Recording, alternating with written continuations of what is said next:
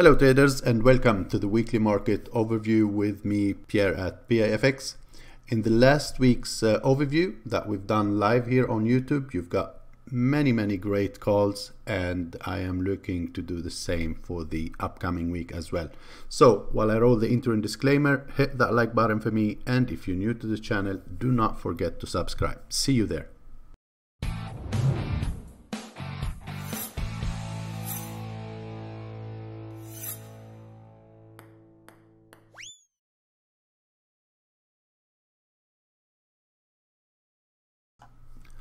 So welcome back, guys.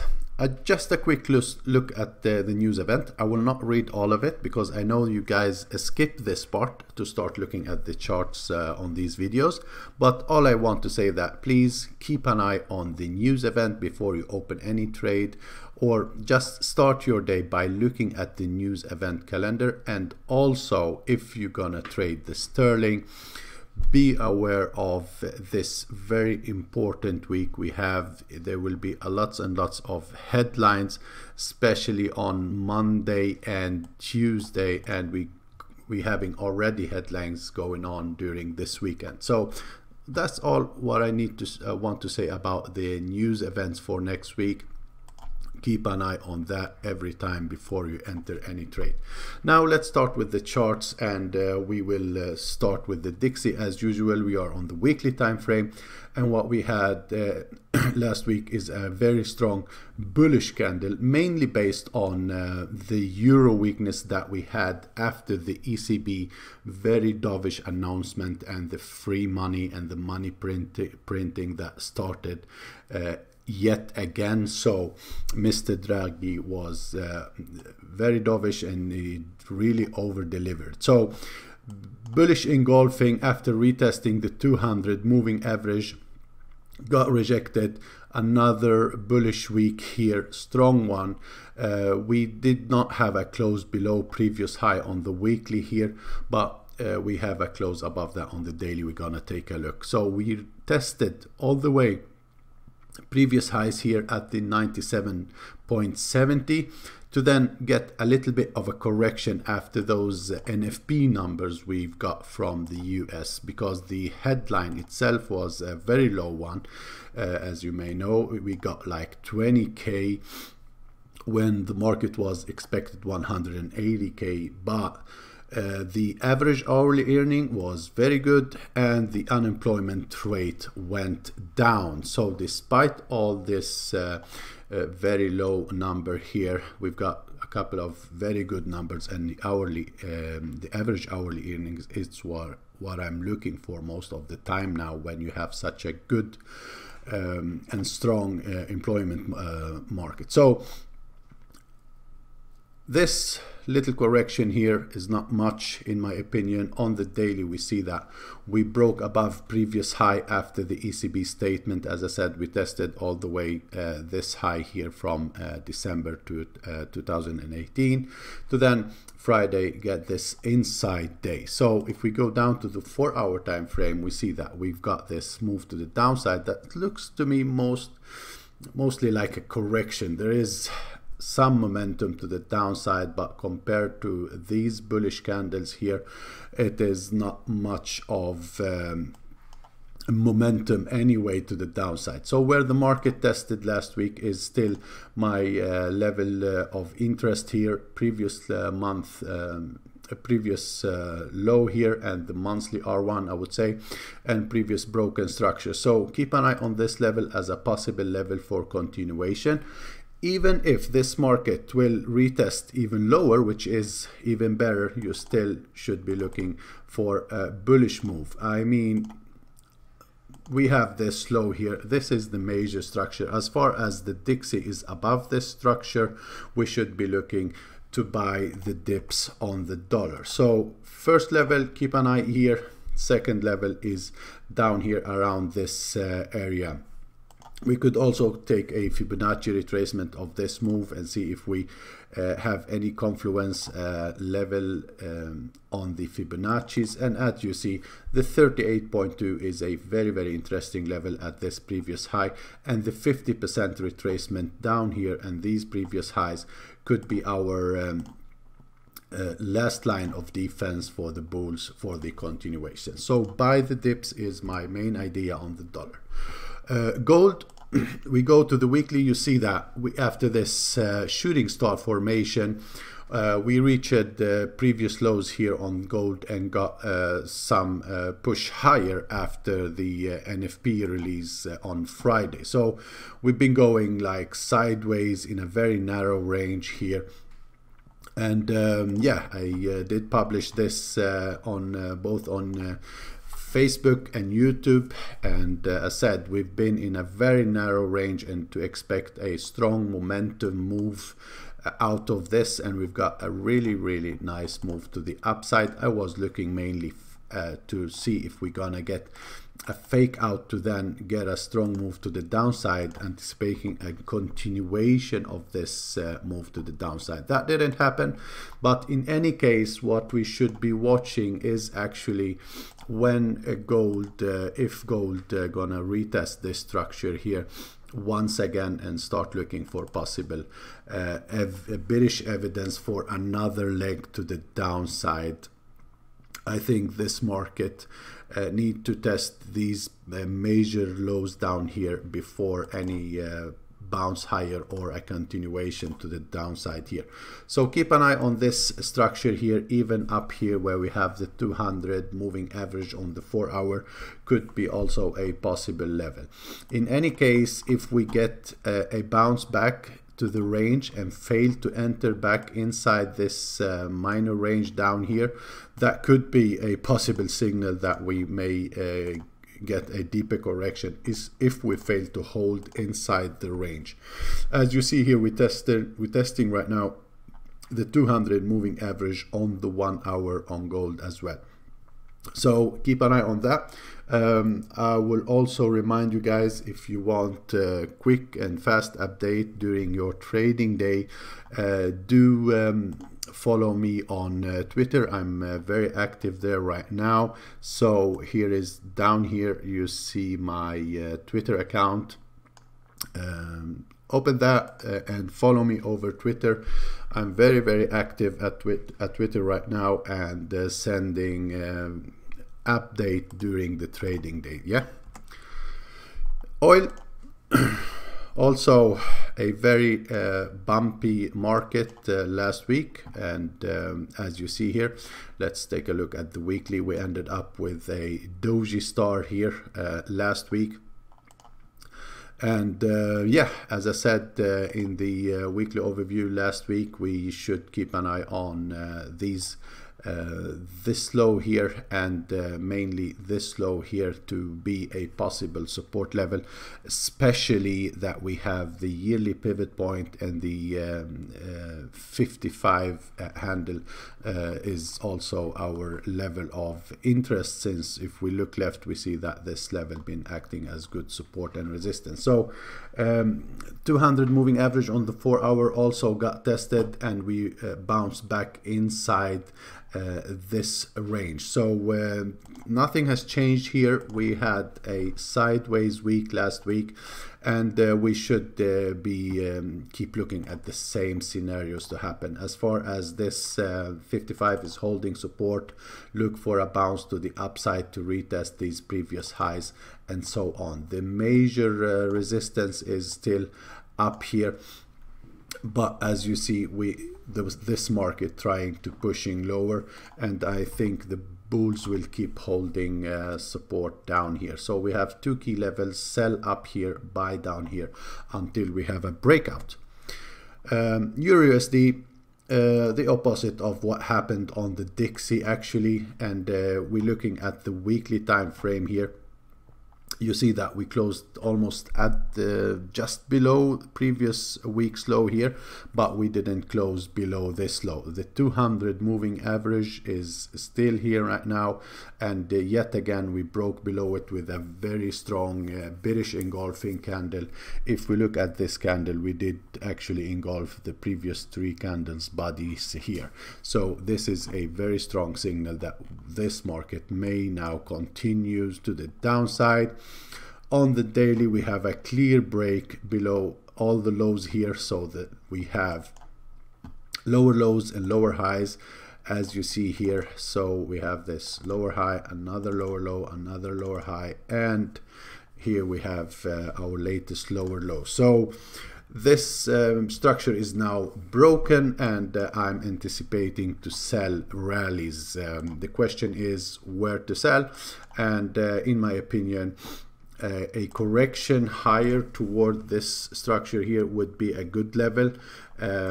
This little move to the downside here could be intraday closing longs here, those who are trading intraday closing trade. This could be also the start of this move here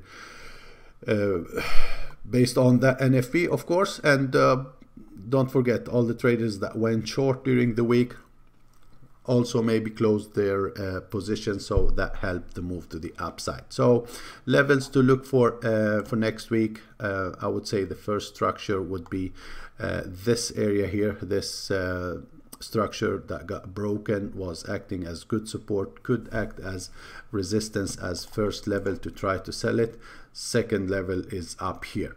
That is the second and the last level for the bears to defend. So we do not want to see a break above this structure. If that happened, we are going back inside this range, and maybe we would wait more for more evidence for that short to happen. So sell rallies is the main idea, and these are the levels that I am gonna be watching. Sterling USD also weak. Last week here we ended up with a bearish engulfing. After testing these previous highs, we could not continue higher, and very strong bearish engulfing. So on the weekly, if we look here, we do not have much support until we reach this level down here on this market. So this is there is the question, is this to happen, or that's just a correction on the daily? Because actually the levels that we are at right now is the 618 correction of this whole move. At that same level we have the 200 moving average. It got tested almost to the pip, this confluence here, but did not break below it yet. So where the market is testing right now is a pretty interesting level, and the question is if this will hold as support or not. As for now, it does not look like we have any momentum from the bulls yet, but we should keep an eye on this structure. If this broken, that means we're going to test this key level support down here around 1.2770 area is the last level for the bulls to defend. As you see, we do have this pretty important structure down here that may act as support. So where the market is testing right now is a good confluence level. As I told you, on the daily 200 moving average is there as well, but this market is only moving based on the Brexit news, and that circus seems to keep going. I don't see a way out of this yet. Actually, it's all getting very complicated, but the time is running and the clock is ticking. So next week is gonna be very heavy headlines on Brexit, and if you're gonna trade this market, you need to keep an eye on those headlines. So once again, good structure, good level of possible support. This is the main swing low that should be defended, and if broken, that will open the door for more downside. Close this gap maybe and test these lows. Otherwise, if you get a strong push here on the daily from this level, there is a possibility for the continuation. I will keep an eye on this trend line. If this trend line got broken to the upside, maybe I will start looking to buy. As for now, I'm watching to see if this gonna break, then we're going to have another leg to the downside. As simple as that. But yeah, headlines and headlines, keep an eye on that. USD JAPY weekly time frame, we ended up in as an inside bar on the weekly. As you see here, we have the 200 moving average on the weekly, monthly R1, previous structure been tested almost. On the daily time frame, you see that we tested this previous structure and start reversing to the downside. One could read this as a possible retest of this broken structure. In any case, I still see the 111 as a key support level. So as for now, this seems to be holding. So where the market is testing right now is a possible support level. I think if we go to lower time frame and we see any break above these highs here, could give us another push higher. We could end up going sideways here on this market. So 111 still key support level. Up here 112 is also a key resistance level that we should keep an eye at. So watch this level as well. And now we broke below this range, as you see. So support, resistance up here, a break below this low here could mean that we open the door for more downside, maybe toward 110.50 first to then reach 110. USD CAD daily time frame, you see that we broke above this neckline. We broke above these highs. I'm looking to buy the dips. The question is where. So first level could be the 1.3350 as a possible level for a bounce. The second level would be a retest of this monthly R1 and this neckline to then get the continuation. Now, since we broke above previous neckline and previous highs, I don't see anything to hold this market as resistance looking left before we reach these levels up here. So that is the main scenario I'm looking for here. Correction to buy from this level. Aussie USD, let me go to the weekly time frame on that one. We see that on the weekly we broke below previous low here, and there is a possibility for continuation to the downside on this market. And Friday, after those NFP numbers and after retesting the monthly S1, we've got a push to the upside, bullish engulfing. So I'm looking for a bit of a higher correction to look for a possible continuation to the downside after we breaking on the daily, as I showed you. So first level I'm watching is actually this major structure here on this market to see if we're gonna get another bounce to the downside. USD Chief also broke to the upside on the daily. On Thursday, as you see here, we broke previous high. We did not break above this major structure though. The RSI was at the overbought when that happened, and we went back to retest the monthly R1 on this structure. So we are testing a pretty important level here, as you see on the weekly time frame. This is a pretty strong area, and we failed to break it previously. But now if we look at this after this retest, we did not push much lower. As you see, what we got was a higher low and another strong weekly candle. So it looks to me like we building up for a possible breakout on this market. So that's what I'm looking for as first, but we do have some bearish divergence going on the weekly, but this could keep going, this divergence keep going even if we break and test even higher. So